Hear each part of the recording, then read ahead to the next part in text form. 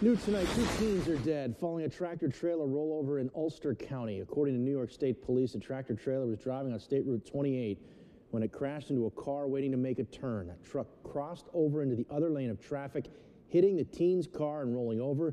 16-year-old Dylan Goki and 17-year-old Jack Noble were pronounced dead at the scene. A third teen was taken to the hospital with serious, non-life-threatening injuries.